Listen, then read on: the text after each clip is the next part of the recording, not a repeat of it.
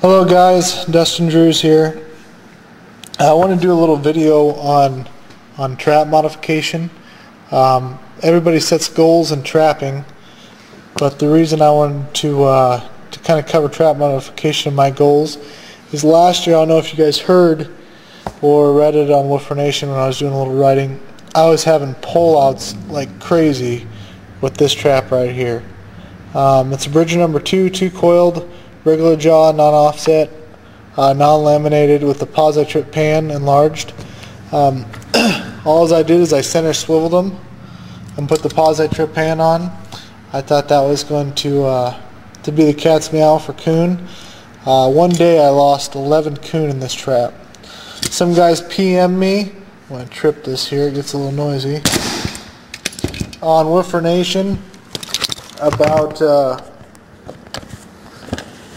what's going on, and they said because the posi-trip pan could be riding up the levers, that could be causing my issue on raccoons.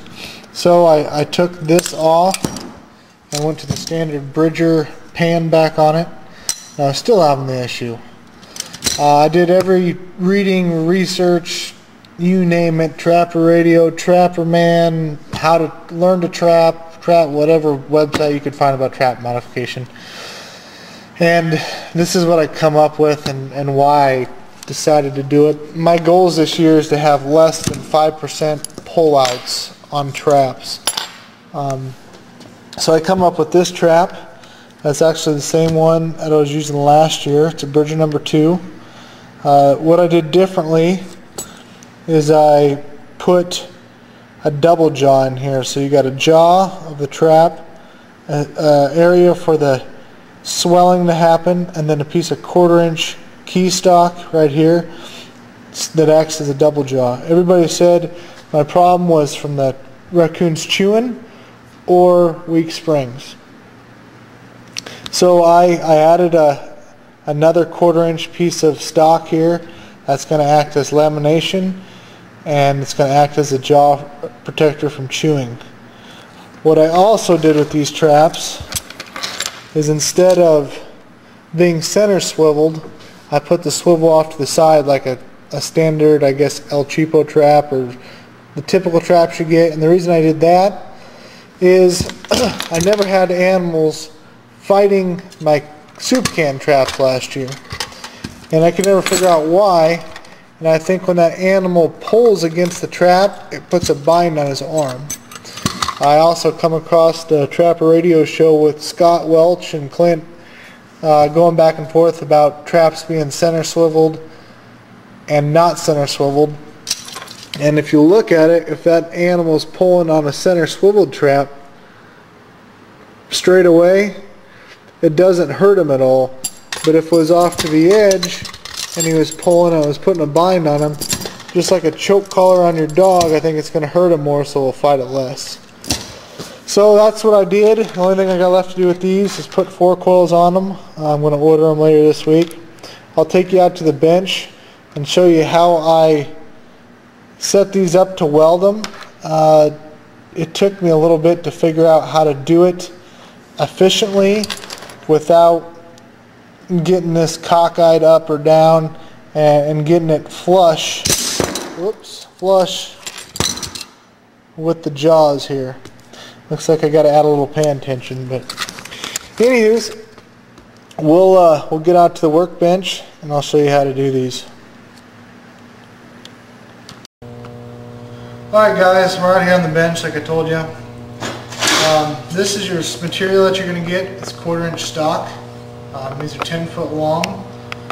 When you do as many traps as I did, I recommend welding them together on the end, so you only have to measure once for every 4 pieces you cut. You cut them for a Bridger number 2. I cut mine all 3 5/8 long. I didn't deburr these yet, but I have 2 of them laying here that I deburred. A spring clamp comes in very handy for doing this. A buffing wheel to clean stuff off if you need to. A cut-off wheel to cut off the center swivel. And then a screwdriver to dig out the holding piece on the jaw. This piece is probably the key ingredient to doing it. It's just a piece of flat stock. I painted it to keep the splatter from building up on it. If you're going to do a bunch of them, you can see the splatter marks right here. Just keep an eye on it. You don't want your double jaws to get in there cockeyed. I have a Millermatic 250 welder. You guys don't need nothing too fancy for doing this. Harbor Freight sells welders. If you guys can't afford that, go to some of the machine shops around town. Most of the good old boys around there, if you tell them, hey, can you teach me how to weld and modify traps, they'll sweep your floor, help you out. They'll be willing to do it for you. At least I would. I start out by taking off the chain. At least that's what I did on all mine.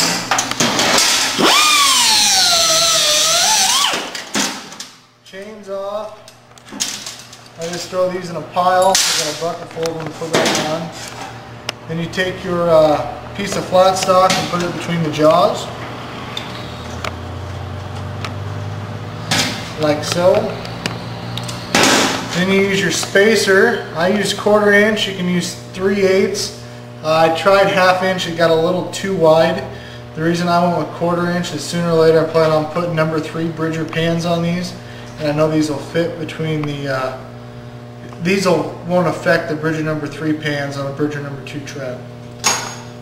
So you just set it in there, and then you set your stock on top of it. And what that piece of stock does is hold it perfectly parallel with the top of the jaw. When I first started doing it, I was dropping nuts down in there to hold it, and it just was a pain in the neck. And I finally dinked around with it enough to use just a 1/4 inch stock. It gave me, I thought, what the right gap was, and I had it available. Next, you just take a spring clamp, put it on there at an angle so it won't move. Make sure everything's nice and level, as you can see. Just lay it on the table. Make sure your ground's good, you don't have no air moving through. There's one side. There's the other. Flip it over. Grab my other spacer.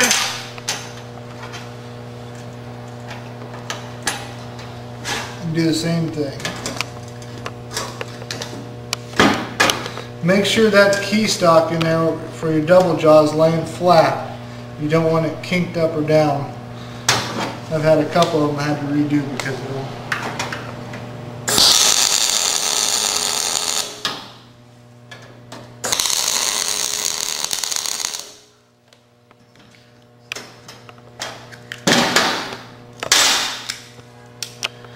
Then if you did it nice and tight, these kind of stick in there.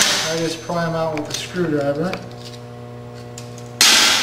Now, I don't know if you can see that, the jaws do flex a little bit in the holes. But you can see them jaws are perfectly parallel to the trap. Next thing we're going to do, we're going to stop the tape. I'm going to put a pan on this, open it up, and we're going to tack weld inside to make it flush and give it just a little bit of an offset. Good. Alright, this is the trap that we just got done with. You can see there's a little gaps right here and here and here. We're going to fill that in with a weld and put just a little dabble of weld on top to make it just a hair bit of offset.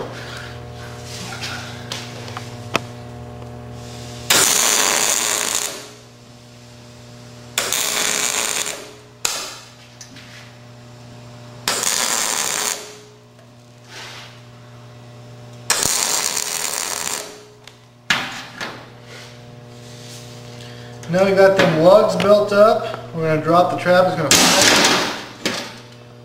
Now we just have a hair bit of offset in the trap, and this trap is ready for the line after I put the chain on the side.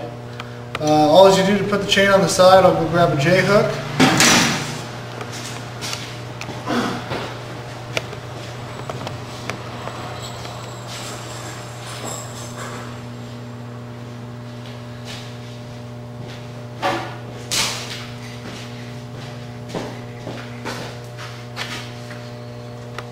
J-hook just slides in here. Of course, this one's too skinny, of course, because I'm doing it on video. Make a long story short, just hook your J-hook in here neatly, and like so. And then just take your chain, hook it on, crimp it, and you got 1, 2, 3, 4 swiveling points.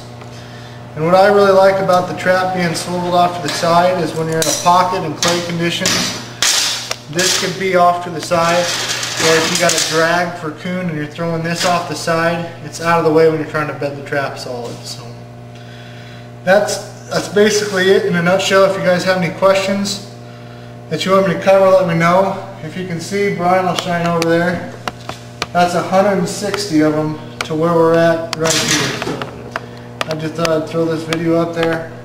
Help guys out. Like I said on the beginning, I lost 11 coons in one day because the traps weren't modified like this. So all I have left to do is 4 coil them. That's just as simple as sliding springs over, latching them over this lever, and these are ready for the line. Thanks for watching. Any questions? My email is Dustin_Drews@yahoo.com. DUSTIN_Drews@yahoo.com.